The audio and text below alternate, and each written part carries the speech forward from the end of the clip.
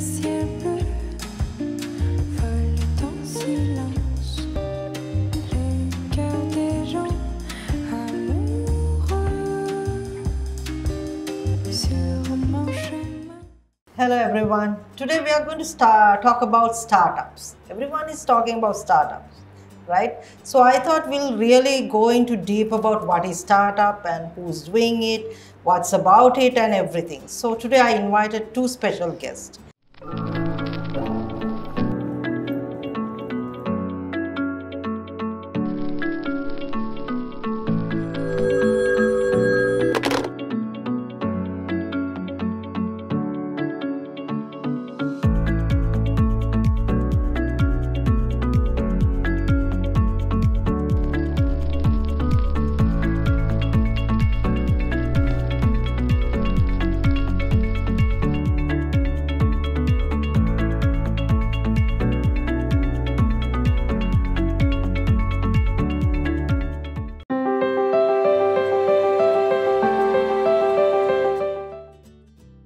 So one is Enosh Praveen, founder of Arteculate. Did I tell it right? Arteculate. Okay. Then Randhula de Silva. Everyone knows who Randhula is. Founder and CEO of GoodLife X. Hi Randhula. Hi Enosh. So it's going to be a very informal, right? Enosh, if I ask you to introduce yourself, how would you like to introduce yourself? Tough question to start off with, but myself, I look at myself as a person who likes to tell stories. So from a very early age, that's something that I realized, and I started telling stories at school. Coming up with various magazines. Then when I went to my first work, my job at Dialogue, I kind of dabbled with magazine as well, and then now running a startup. Which is actually telling stories. So you are a storyteller? Storyteller, yes. Okay. Randhula, everyone knows Randhula and they put you onto startups, entrepreneurship. Actually, who is Randhula? I think I'm simply a person who represents possibility. I see possibility in the most impossible places, I think. And I really enjoy disrupting conventional things in order to evolve all of us into a better place. And be it startups, entrepreneurship, art, whatever I do, I think that's what I try to do with anything I do. So I think it's hard for people to figure out where to put me, but I think possibility is in everything. So that's what I am. So we have a storyteller and we have someone who believes in possibilities, right? So now you both are talking about startups and you all have all these webinars.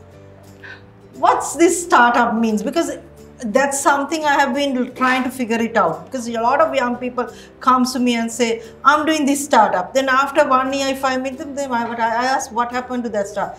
No, now I'm doing something else. So actually, what is startup? I think first of all to tell about webinars. So we need to apologize for that, because I think from the time the lockdown happened, we had no other way of doing these programs. And keep transferring knowledge. So I think it just came out with a surge of webinars. It kind of got a bit out of control because when everybody starts doing webinars, it was kind of too much to handle. But in a way, I think that also kept the lockdown period kind of manageable, because there was a lot of content being shared online. About startups, I would say if anyone or any team is out there to solve a problem in an innovative way, that is basically essentially the basis of a startup itself. So if they are ready to solve any issue, that's a startup. Definitely. Randhula, isn't it that the entrepreneurship? I think the word Enosh highlighted there is innovation. Doing it differently, solving a problem that's existing, but solving it in an innovative way, in a disruptive way, where you find a solution not in the existing problem or in the existing solution, but really trying to do it differently, is a typical way to describe a startup. But also it's in the way that you really grow. It's in the way that you go on the journey. It's what you do, what you don't do, and how you do it. So one description on what a startup is, there can be a scale related description, it can be a team related description, it can be all of that. But if you boil it down into just the nutshell of what it is really a disruptive, innovative solution to existing problem. Entrepreneurs, it's more like, say, a CEO and a company. Entrepreneurs are the people who make startups possible. Okay, So an entrepreneur is an individual who is a risk taker, who has, who sets out to solve a problem. A startup is, you could say, maybe a bunch of people who are coming together for the same cause, but usually a startup is sometimes championed by one person who's the main entrepreneur or the founder, and it'll have people who believe in that idea who are supporting to take that forward. so there's a common denominator between, let's say, a family-owned business and a startup. There is an entrepreneur in both senses, but what makes a startup is the way in which they do their innovation, or they provide their solution. okay. There'll be a lot of gray areas. Yes, gray areas. I would say like this: entrepreneur is someone who believes on something and who does it for the market on a way of that person does it. But startup is someone who brings the innovation into an entrepreneurship, right? And also startup I just want to figure it out. Does startup become entrepreneur, or entrepreneur become a startup? Entrepreneur is an individual, right? Yeah. Startup is not an individual. It's an entity. Yeah. It's an entity, right? This is what I want, because when I do mentoring, I ask, do you want to be an entrepreneur, or do you want to start? Then they look at me and ask, what's the difference on that, right? So that's what I wanted to figure it out. Is it If I may add into that, see, even if you set out to, do a bakery and you're going to bake bread, you're still an entrepreneur, but you cannot call your bakery a startup. It doesn't necessarily fall into that category unless you're doing something innovative with that. Let's say you have some new ways of, baking bread, or using some new ingredients, or you have a new method of, coming up with this. Then it kind of falls into a startup. So there is no clearly defined saying, concrete ways of, this is a startup. But usually anything that is, like Randhula said, something that you come out or try to solve innovatively with new ways of, handling a new problem or an existing problem, that as an entity you call it a startup. An entrepreneur can be both. Even the bakery man can be an entrepreneur, but you can't necessarily call it a startup. Okay, now I got it. So is startups are very much, the generation, the teenagers and all up, right? And entrepreneurship, I can see all people who are becoming middle age coming up. Can't old people, because I actually met a grandma who was in 50s, late 50s, and she said, I want to do a startup. And I looked at her and said, yeah, but you can be on, no, I want to be a startup. So I asked her, why you want to be a startup? No, my granddaughter is talking about startup and I also want to do a startup. So I was being in that trade, and my daughter was just talking about startup, and I'm talking about social entrepreneurship and all that. I was getting confused. So is there an age group for startup, or is just that people has thought that this is something new generation is doing? It's a mindset. It's a mindset. You can be on TikTok. There's no generation, but it's most popular among teens. Yeah. But it doesn't kick off anybody who's above 30. It doesn't do it. It's a trend among the young group, startups and the startup culture. But that doesn't eliminate a 60-year-old grandma wanting to do something really badass and innovative. So there is no age group. There is no age group. Right. In Sri Lankan startups, you all are championing on startup. Do we really have startups, or do we only have a trend which is going on in Sri Lanka? Interesting question. I'm sure both of you will answer in different ways, but I would say, looking at the past 10 years, very recently startups and entrepreneurship have become kind of a fancy thing. It has become a fad. So I think maybe many people who are getting into startups or become an entrepreneur, they're maybe not necessarily doing it because it originated out of a need. It's just because they're just going with the flow, like everybody else is doing it, let's do it as well. So I would say, as of recent, yes, what you're saying is true. it has become kind of a trend. What is your view? So I think this is systemic change, right? When something starts, you have the early adapters. It's similar to these sustainable environmental issues. At the beginning, it's a small group of people. And they can consider themselves to be the serious people who are really deep down involved in it. When it picks up, when the trend picks up and when it hits the masses or when it gets mainstreamed, then it's very difficult to say what's the real deal and what's not, because there's so many. But just because there's so many, it does not offset the good and serious work that's been done by quite a few people. So there's a lot of startups that I think has emerged over the years, similar to people like Basha, a lot of fintech solutions that are coming into the landscape now. So I wouldn't definitely see it as a complete fad. The hype itself creates more and more opportunity for more and more people to solve solutions. Come up with solutions. Some succeed, some don't, and some just can't bite the bullet. It takes a lot of gut and grit to see yourself through to not even the end, but halfway through. So it is almost like the survival of the fittest. Yeah. I think we are seeing more numbers than before of people who are doing serious work around starting up their own businesses. Right. As you said, it depends on how you look at it. And also, now you both of many of the startup who has been successful, I have seen, they have worked somewhere and started a startup. So they had been like, they had a discipline and structure. But now I see a lot of young children who are just like waiting for results or in the universities are starting. Do you think there's a difference that there is like, they are doing it for a short time for a money purposes or for as a hobby? Or some are continuing, what that will be bringing to them? I think it's like this.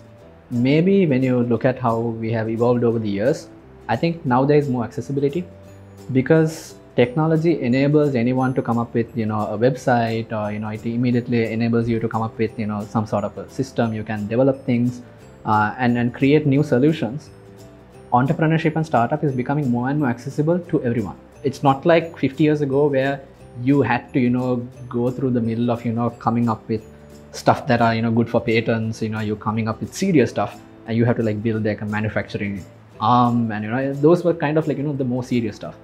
Now you don't have to do that. You don't immediately have to think about, building, a big plant, manufacturing plant, 50-acre land. Those things are not there anymore. Now, if you have a smartphone, if you have like a laptop, you could come up with solutions that could disrupt the entire world. And it's happening. It's been happening for, for almost a decade now. Uber is a good example. Airbnb is a good example. How they're like disrupting entire industries, which previously thought Tesla is a good example. An industry which people thought that nobody can disrupt it at all because those are like only for the big boys. But here comes someone who is like, making other people run for their money. That's what you call, entrepreneurship with like, the proper entrepreneurship. You're really solving something like, the world needs. Okay. I actually lost track of your question. No worries.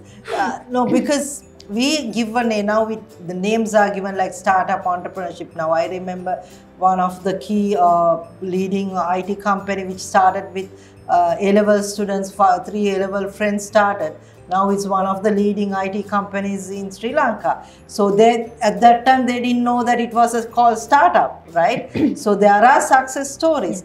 But with the new trend, do you think Sri Lankan startup will have they will go to a market where the international market can be? Because Uber and everything came to Sri Lanka.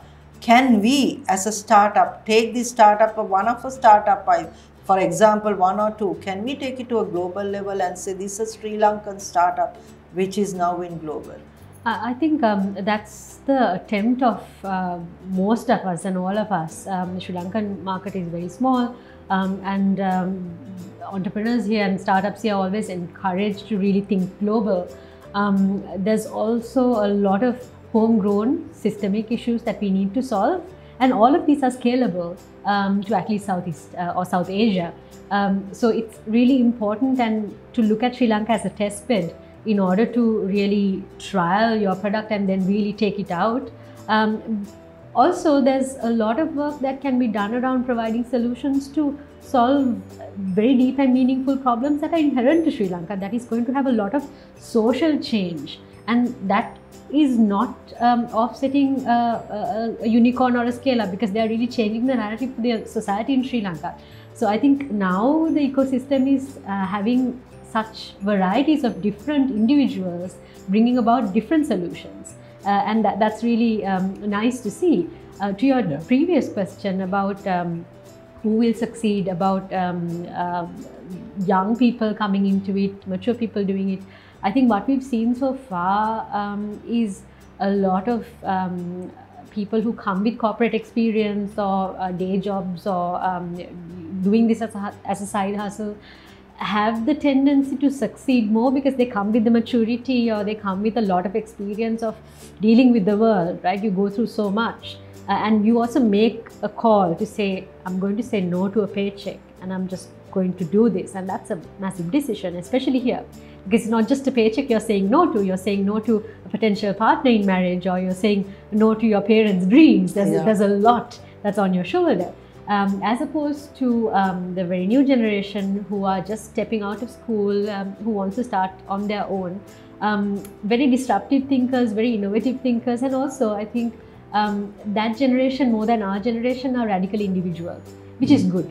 And that's the trait that they would bring into their own startups. So we are yet to see how they would perform, but I'm very excited and hopeful for them as well. You're correct, because they are not going to go with what we are giving. They are bringing a new plate, and their taste is different, and what they want also different, right? So my question is, you all do a lot of startups with universities, because I being in as one of the judges, I always think where they are going to go after this, because they put so much of, sometimes the solutions they bring so superb. So after 1 year, 2 years, I call, and because I have this, I normally follow up with people, so I call and say, what happened to that? It's there, I gave it, but I'm not doing it. I'm working on this government organization. So I said, what happened to it? Why you're not doing it? See, that was my project. So has this startup has become a project for people to, because they put up so, all this competition has so much of good things. And I looked at it, I looked at young people and think so innovative. And I myself being entrepreneur, I sell it also, because I know there's a market. But I feel so sorry that they do not see a market. They cannot see how it can be make money. But they look for, as you said, they do not take that risk. They go for that job security. So how you all are planning to change it, and what will bring to them, even because everyone is not going to be a startup. They also, because we need employees also, while we have employees. So how both of you are thinking that this will change for, especially for university educated generation? I think I can answer that in two parts. So first of all, about good projects and good solutions. There's a famous example of McDonald's burgers. You can be an individual who has a kitchen, and you could probably do the best burger in the world. Yeah. But doesn't mean that everybody is going to come to you to buy that burger. Why? Because you have the best burgers, but you don't have the system. Yes. So people still, even though the burgers are not good or not great, people still go to McDonald's because they have established a system. You could get a McBurger from almost anywhere in the world. And that system is usually the hardest to fine tune. And that is what's going to take a lot of experience and learning and maybe even failures to get there. And this is also one of the reasons why people who maybe do some jobs, they have experience and then go to do startups, they already have packed a lot of experience already, and they know how to navigate. It's not that they have all the answers, but they are better able to navigate with better experience. Opposed to, say, someone who's starting out early, they probably have the best product, but that's not enough. A good product doesn't mean that it will sell well, because product is just only one part. All the other building blocks of how do you pitch it, how do you sell it, how do you market it, how do you price it. how do you do, customer service, your lifetime of the product and your clients, and there's so many things. So just because, there is a university team who has a good product doesn't mean that in itself is, a formula for success. Having said that, if you take the university students itself, probably, I think maybe because of our education system, nobody is taught to take risks, because you're taught to follow what you're taught. Yeah. So even though there is programs like hackathons, they tend to do it like a project in itself, and that's why they even answer saying, okay, it's my project, which means they didn't think beyond that. They didn't even think about, even when they get good comments from the judges saying, this is something that you need to pursue outside, they are never even thinking that. They are thinking, okay, how can I pitch this to my next employer and saying I did a great project like this, hence I'm good for this job. So that is a mentality, I think, probably from the education system itself that we probably need to change, so that naturally they would take risks, naturally they would want to explore. I totally agree, but I put this, isn't that they have less seen successful startups, startups talking about how they have taken the risk and how they have been successful. Don't you think there is a gap that they do not see more, how do I say, more startups coming up and tell them that we took that risk, we made who I am today. This is our brand, this is where we made a project, but someone told us this is going to be successful. Don't you think that also need to come up in this thing? I mean, you have that stories also which are slowly coming up. I think, Basha is a good example. Arimac and Pick Me is a very good example. So there are stories definitely out there. If you need inspiration, there is already inspiration out there. I'm asking local. Locally, yes. So most of the companies that I named are all local. Locally, there are stories. So it's not as as developed as maybe in other parts of the world, but definitely we do have some really good stories. But I think lots of things needs to. It's an entire infrastructure. It's not just handling only one piece of the puzzle won't work. So there is so many things that needs to come together. I'm sure Randhula can add. Jump in, yes. I think the stories were always there. Even before the Pick-me's of the world came to be, during my parents' generation, they were successful entrepreneurs. They were not named as startups, but they were successful businessmen. Multi-conglomerates we see here today started somewhere, right? Yes. But Siddhalepa is a startup? Pardon? Siddhalepa? Yes. Yeah. Exactly. Probably. Navaloka is Navaloka, all of these all are startup. entrepreneurs. Yeah. Look at Lakmini, Boardpack. But we were always taught as children. I've heard this many times from my parents or even my relatives or as a child in school. Business nang karanna. Yes. So there's a taboo around it that we need to break. It's not just the success stories that's going to help. The social taboo needs to be broken, and it's happening. It's happening a lot more rapidly than it used to 10 years ago, and that's great, because there's a lot of startup ecosystem enablers and entrepreneurial enablers for doing that. And then on top of it, a very good example of how it's done already in the local ground for 10 plus years now in Jaffna by YAL IT. I recite this story wherever I go because they do it beautifully. They're not aiming at university students, because once you go in, there is a mentality that you get sucked into. I went to universities too. I got saved, I don't know how, but you get sucked into that. Okay, apply for a government job, you're going to get the pension and you're going to get someone to get married to. They have set up coding schools for college dropouts, people who pass A-levels or do A-levels and don't get into university. Amazing age, they are young, they don't have an immediate next opportunity, and they're curious to learn coding, and it's only 6 months. It's a boot camp. And it's happening in their hometown, so more and more girls even apply because they don't have to come to Colombo or go to Peradeniya. And out of that, don't come out just coders or employees for tech companies, but out comes entrepreneurs and startups. Yatusha from Olai is one. She learned how to code, she built her own website, and she's now selling crafts not only to the local market but to the international market, to the diaspora market of Palmyra artisans in Kilinochchi. That's an amazing success story. And what she had was the mindset. And what she had was a community who told her that it's okay to try, that it's okay to take a risk, and a community who supported her all the way to tick all the boxes. So I think we need all of coming, that. as you said, because many of us, what you said was that there is a social stigma, right? And there's a way we have been programmed, right? You have to get educated, and then you have to get a job, then you have to get married, then not only married, then you have to have kids. Yes. Right? That's a successful person life, right? So that's something that I think as a parent also I have that being told, and yesterday I had a chat with my daughter and said, yeah, you had here, don't tell me because I'm not going to do that. So that's how the new generation comes. So because now both of you, why I spoke about startup is both of you coming from that background and you're speaking about startups.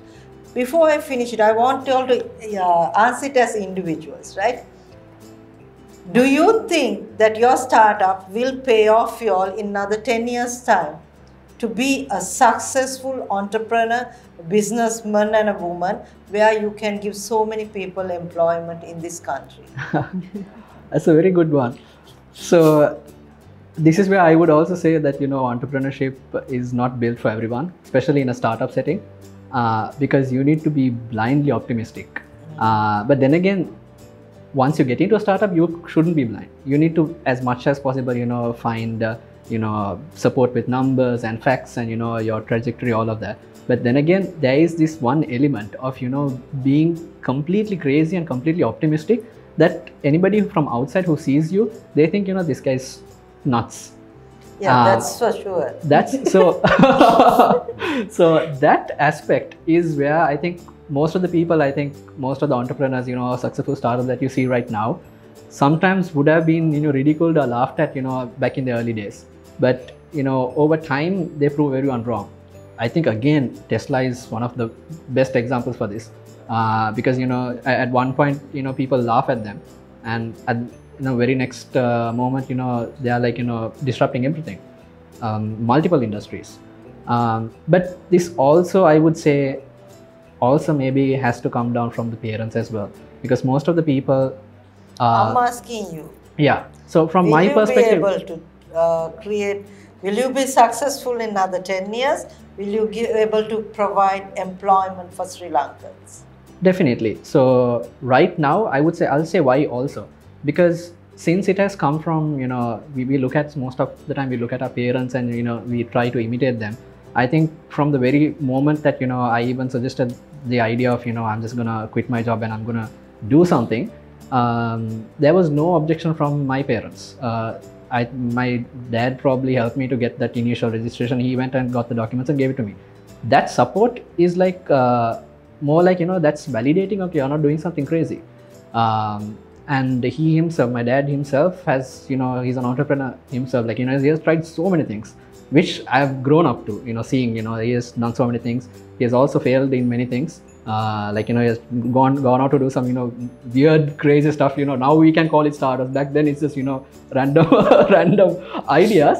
But, looking that and then him being able to carry himself, just looking at it, because I think probably that's where I saw, like, startups, what it is actually. And I think that also comes from the parents. Right now, even this optimism that I would say, yes, it will definitely work within the next 5 to 10 years, is because I have already seen that example at home. And I'm not going to consider myself a failure if things don't work out. I would figure out how to make it work in multiple different ways, which means my target is not set. What I am set today is not going to be permanent for the next 10 years. And that's how I would answer that question, saying, what I think right now, will it work in 10 years? Yes or no? Probably. But if I am stupid to hold on to what I'm thinking right now is correct for the next 10 years, that might not work. Okay, great answer. Your Randhula? So I don't measure success in terms of scale, growth, numbers, or I'm not a linear thinker. I'm a very lateral person. So if you talk about creating employment, I'm doing it already. Not through employing hundreds and millions of people into GoodLife X, but I'm an amplifier for SMEs and startups to grow and really establish themselves a very strong foundation and scale out of Sri Lanka. So there's 45 plus companies we've worked with, and they are creating more and more economic opportunities with the support that we are giving them through giving them platforms to expose themselves and looking at possibility in a different way. So I don't think I would change. I hope I would change for better and evolve, but I don't think I would stop seeing possibility in things. I would continue to see possibility and connect the dots for people to grow and look at things differently, look at things disruptively. And with that, my hope and my only reason to be doing all of this is that we thrive as a society. So I do hope that it will bring back economic prosperity to Sri Lanka, as well as us being a free and justful society as well. Okay, great answers, and thank you very much. And I think you all gave the definition of startup, because it's not just a trend. It's something economically valued, and it's needed in Sri Lanka. As many of the, I would say, our generation thinks that startup is something that waste of time. No, it's not. It's how you look at the new world, the technology, and also it's something that you create jobs, not just numbers, as you said. It's an opportunity where it's like a chain, right? So let the world, let Sri Lanka look at startup in a positive way. Let the parents think about their children, that startup is not a waste of time. And let the schools and universities teach children startup as an employment, because we still go on traditional employment. So as they said, look at startup as a new way, and look at startup something economically going to benefit Sri Lanka. And thank you very much, Enosh and Randhula, for coming on Plenty with Sulo. Pleasure. Thank you.